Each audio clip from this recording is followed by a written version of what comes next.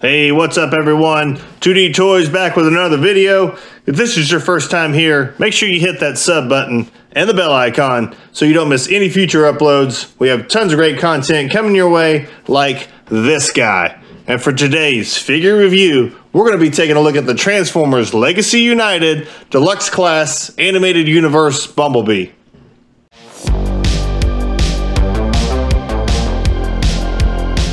And like we always do here, we'll take a quick look at the packaging. We'll slide him in a little closer. You got a nice picture of Bumblebee there in his alt mode. There's the figure in a window packaging.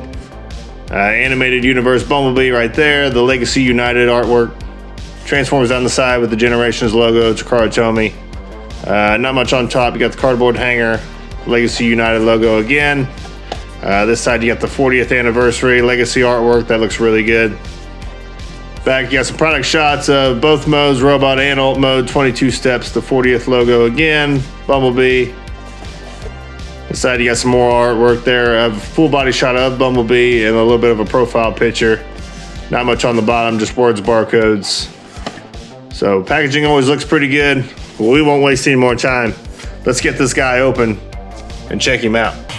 I'm Bumblebee. I'm sorry. Oh, don't be. I like my name. No, I mean my name is... What are you?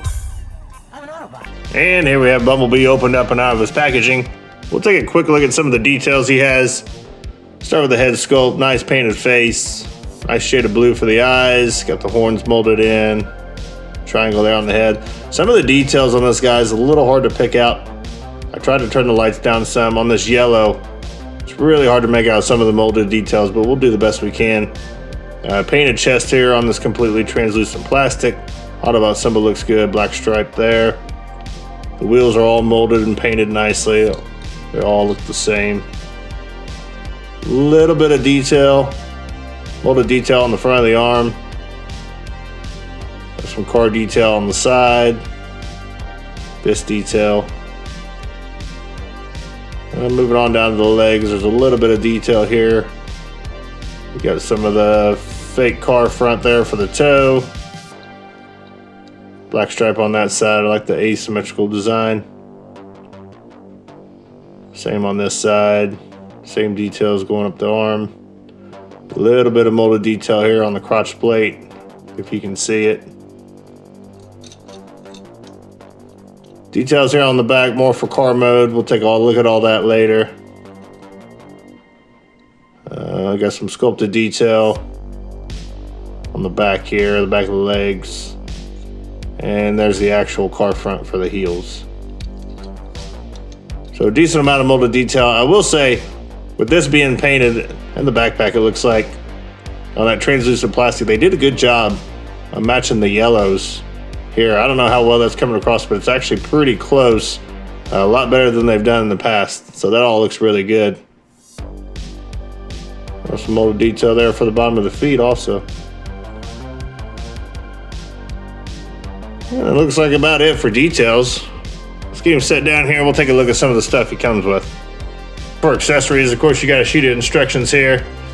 Your typical Hasbro instructions. Pretty clear. Pieces are highlighted in red that you need to manipulate. So all that looks really good. He also comes with a pair of these translucent smoke gray rockets. The port there on the back. Decent amount of molded detail in there. Got two of those exactly the same, and then you got his Stinger weapons here. Molded in this translucent blue with some silver paint. One's got a peg, one's got a port there, so you can peg them together.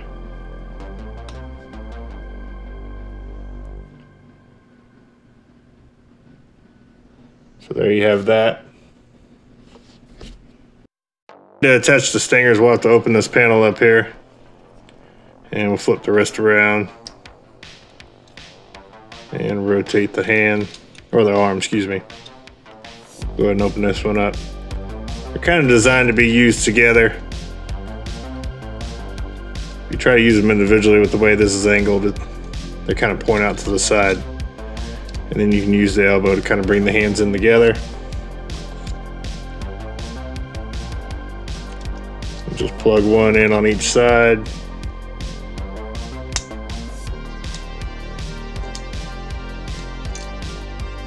And then they'll just peg together like that. So then you get that look going. And you can also take your stinger and your booster piece, and they'll peg in together. And they'll just plug into his hand for a more traditional gun look. And you can take those same combined pieces and plug them into the back for a jetpack look. And we'll take the same combined effect piece here and plug it in on the side for a weapon look, and you can also detach it and plug it in back here. And we'll go ahead and grab the other one. And there you have his turbo boost. And let's take a look at some of Bumblebee's articulation. Ball peg in the head. Get you all the way up. No real down. Swivel. And a little bit of side to side, although it's super tight. Hinge in the shoulder gets you out to there. You can drop that shoulder joint down and it'll get you all the way out. Shoulder goes up to about that far, although there's a secondary hinge in here, so if you push it all the way up, you can get up a little bit more. And with both of them, get you back to about there. Elbow swivel there. Single jointed elbow gets you about 90, although you can use that second joint and push it a little farther. Wrist swivel. Swivel in the waist. Upper thigh swivel.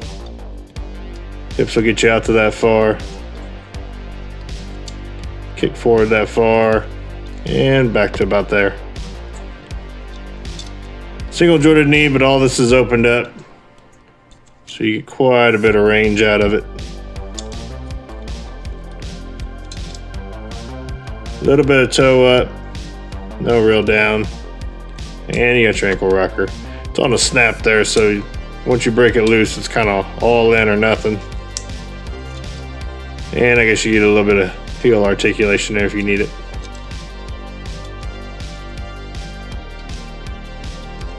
That's about it for articulation. Here we have him stacked up next to some other characters from the animated universe. You have the Deluxe Class Prowl and the Voyager Class Optimus Prime. Here we have him stacked up next to a couple other Deluxe Class Bumblebees. You have the Netflix G1 style Bumblebee and the Bumblebee from the Rise of the Beast movie. And size-wise, looks like Bumblebee's coming in at about 4 1/4. It's a little on the smaller side for a Deluxe. And let's go ahead and get this guy transformed so we can check out his alt mode.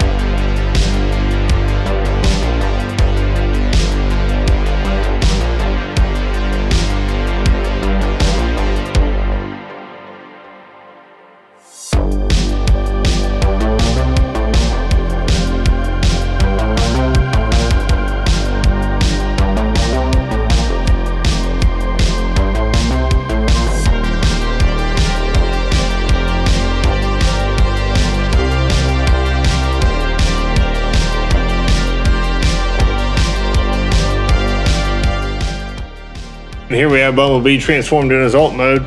We'll take a quick look at some details. You got the black stripe there all down the same side, the red light on top, the Autobot symbol. Silver for the headlights, black on the front grille here. And you see the silver wheels again. No real details or paint on back. A little bit of sculpted details, but no paint whatsoever. There's that door handle detail. Bottom cleans up fairly decent. And lots of translucent for the windows here. I kind of wish they would have went with the same smoke gray that they used for the boosters. Would have helped hide some of this. There's that roof again that's painted. You can kind of see a little bit better the color matching. Not too bad.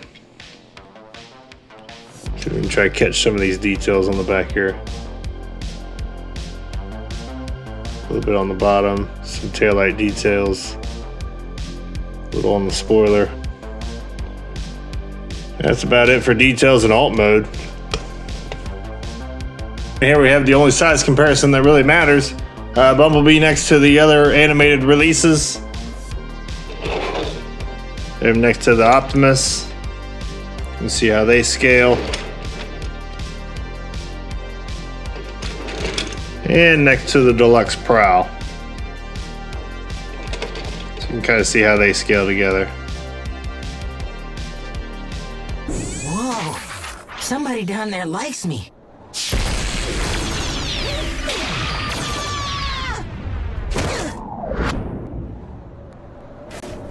And final thoughts wise, the details are fairly decent. A lot of the molded detail gets lost in the yellow plastic, and it's a little hard to see unless the light's right on it. But where they painted it, the paint looks decent. I wish they would have picked out a little more details in the back of the car mode. The paint on the canopy looks good. They did a good job matching the paint to the plastic, which the track record shows they haven't always done a good job at that, so it looks pretty good. I'm not a big fan of the completely translucent windows. I wish they would have went with the same smoke gray as the accessories.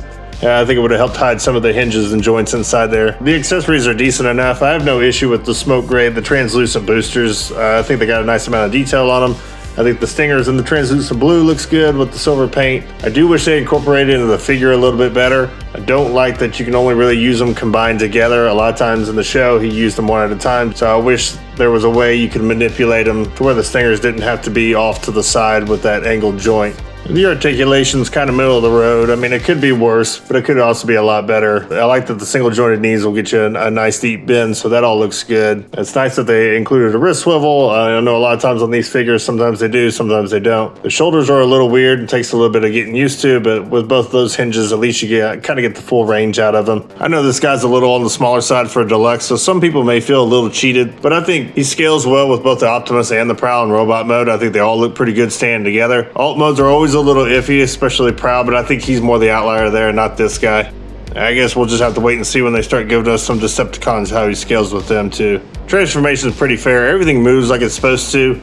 There's really no issues, and it's pretty straightforward. I've been messing with him for a little bit here, and he's pretty easy to flip back and forth. The only issue that I've kind of noticed is when the arms come underneath the body, if you don't have everything situated just right, they won't sit quite flush with the side of the car. They don't really peg in. There's just a tab there that just kind of slots into the body, but it's not a big issue. Once you get everything together, he holds together pretty well. He rolls well. No real issues with alt mode. I think he looks pretty good, although I think they could have added some extra details there on the back of the car that make him really stand out. I'm sure that's something that Toy Hacks or somebody else with repro labels will do to help bring out some of that sculpted detail on the back of the car mode. And that's really all there is to say on this guy. This has been my review of the Transformers Legacy United Deluxe Class Animated Universe Bumblebee. If you enjoyed the video, don't forget to hit the like button on your way out. Also, hop down in the comments and let me know what you think about this guy and whether you think you're gonna pick him up. I'm always interested to know what you guys think about some of these figures that we're taking a look at. As always, I'll make sure I drop a link in the description below where you can find this guy. You can also follow us on Facebook and Instagram. I'll leave those links in the description below as well. And as always, I just want to thank everyone for stopping by. We really appreciate it, and we can't wait to bring you more videos like this. And until next time, for the love of toys, we'll see you.